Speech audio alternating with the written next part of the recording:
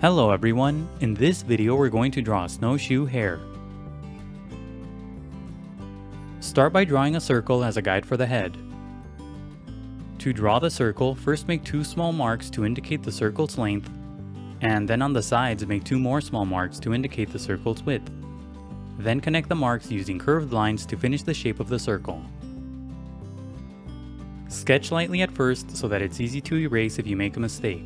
Also, pause the video to draw at your own pace. The circle doesn't have to be perfect, but if you're having trouble drawing it, just trace the outer edge of a coin, a bottle cap, or anything else with a circular edge. Inside the head, draw a diagonal line. This is a construction guide that will help you place the facial features later on. On the lower right side of the head, draw an angled line as a guide for the muzzle. Pay attention to the size of the muzzle in relation to the head. The front part of the muzzle should be flat. On top of the head, draw a long curved line as a guide for the first ear. This guide should be similar to a tall arc. Pay attention to the size of this arc in relation to the head. On the right side, draw a partial arc as a guide for the other ear. Part of the second ear will be hidden behind the first ear. Under the head, draw a big circle as a guide for the top part of the body. Use the 4 marks method to draw this circle too. First, make 4 small marks to indicate the sides of the circle, and then connect the marks using curved lines to finish the shape of the circle. This circle should be about twice as big as the head circle. Draw this circle off to the left side. The top part of this circle will be hidden behind the head. On the lower left side, draw another circle as a guide for the bottom half of the body. Use the small marks method to draw this circle as well.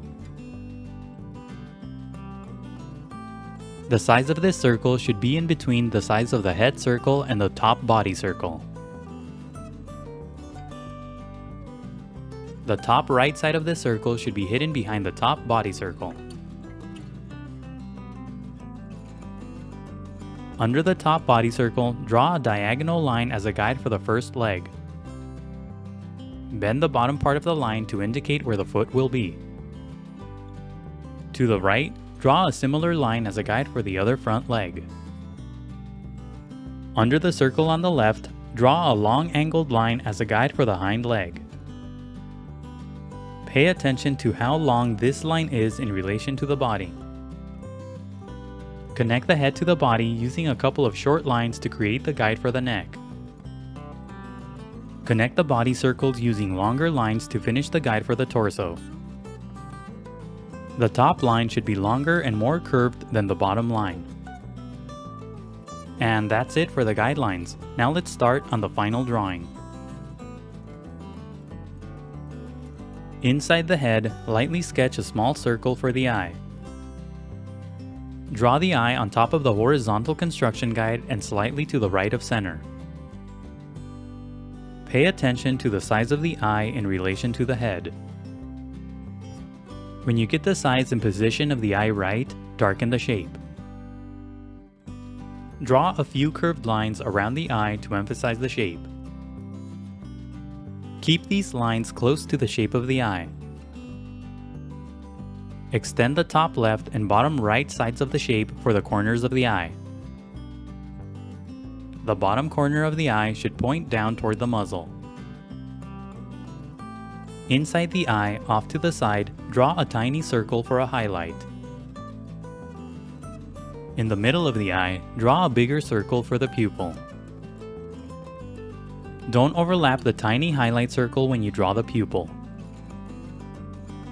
Now shade the pupil. Shade the rest of the eye too. When you shade the eye, use a value that's a bit lighter than the pupil. Don't overlap the tiny highlight circle as you shade the eye. Add a few short strokes on top of the eye for some fur. Inside the muzzle, near the top, lightly sketch a small angled line for the nose. This line should be similar to the letter V. When you get the size and position of the nose right, darken the shape. Make the left side of the line wider and darker for the nostril. Draw a couple more lines on the top and bottom to make the shape of the nose wider. Under the nose, draw a line that curves to the left for the first part of the mouth. Sketch lightly at first and only darken the line when you get the shape right. Use a series of short strokes as you darken this line for a furry texture.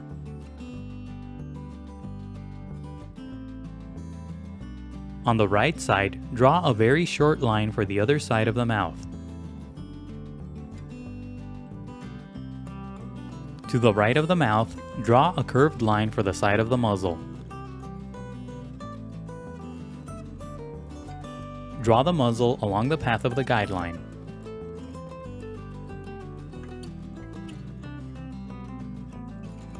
At the bottom, along the edge of the guide, draw a series of short strokes for the furry chin.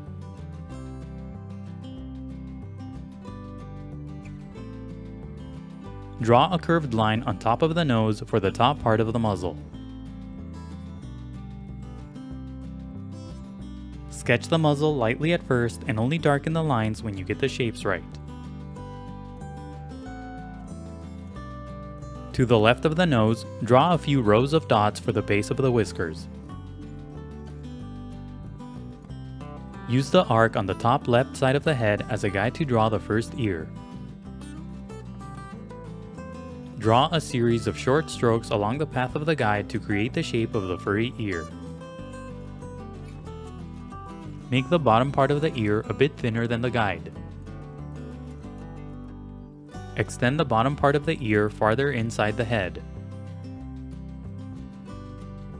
Inside the ear, draw a long thin shape that's made up of short strokes for the furry ear opening. The top part of this shape should be wide and the bottom narrow.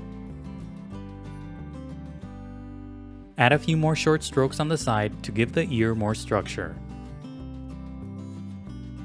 Darken the arc on the right to create the other ear. This ear is facing away, so don't draw the ear opening. Now use the initial circle as a guide to draw the rest of the head. The top part of the head should connect to the top part of the muzzle. Darken the edge of the circle using short strokes to create the shape of the furry head. Don't darken the entire bottom edge of the circle. Add a few more short strokes within the shape to give the head more structure. Now use the angled line in the middle that's under the body as a guide to draw the front leg. First, lightly sketch the shape of the leg around the guideline. Make the top of the leg wide and then gradually make the shape thinner toward the bottom. At the bottom, curve the shape to the right along the guideline to create the foot. When you get the shape of the leg right, darken the lines. Use short strokes on the top left side of the leg to create a furry texture. Keep the sides of the leg close to the guide so that the shape isn't too wide. Inside the foot, draw two short curved lines for the toes. Now use the line on the right as a guide to draw the other front leg the same way. First, lightly sketch the shape of the leg around the guideline. Curve the bottom part of the shape to the right to create the foot. When you get the shape of the leg right, darken the lines. Add a short curved line inside the foot for the toes. Now use the long angled line on the left as a guide to draw the hind leg. Just like before, first lightly sketch the shape of the leg around the guideline. Draw a long curved line along the bottom for the big foot. Extend the top of the line far inside the body for the top of the folded leg. When you get the shape of the leg right, darken the lines. Pay attention to how big and wide the foot is in relation to the body. Inside the foot, near the right side, draw a couple of curved lines for the big toes. The toes on the hind foot should be a lot bigger than the toes for the front feet. Use short strokes as you darken the top part of the folded leg. Now use the remaining shapes and lines as guides to draw the rest of the body. Simply darken the outer edges of the guides to create the shape of the body. Draw a series of short strokes along the path of the guides for a furry texture. The back of the body should be more flat and less furry.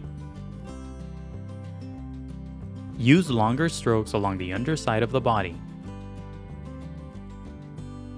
Don't overlap the legs that are on this side of the body as you darken the lines.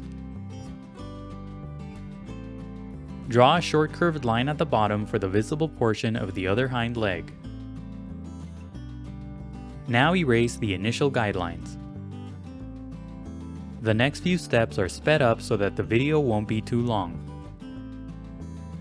Don't worry about erasing all of the guidelines. It's okay if you leave some behind. Redraw any final lines that you may have accidentally erased.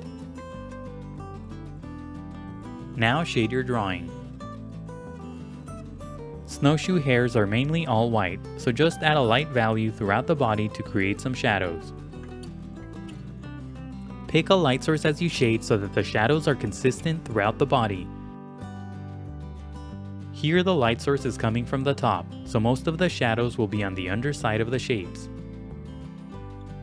Use short strokes as you shade for a furry texture.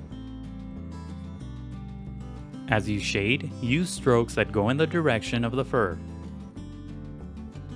Shading can be time-consuming, so be patient and take breaks. It's a good idea to use reference as you shade for a more accurate depiction of a snowshoe hare. Draw a shadow at the bottom using a medium value. Keep shading until you're happy with the result. And that's it for the snowshoe hare. Don't forget to pause the video to draw at your own pace. Also, please visit howtodrawanimals.com where every step of this tutorial is broken down into an individual image. That's how, and then the number 2, then drawanimals.com. If you enjoyed the video, please leave a like and a comment. Also subscribe for more videos in the future. Thank you for watching, and until next time, keep drawing.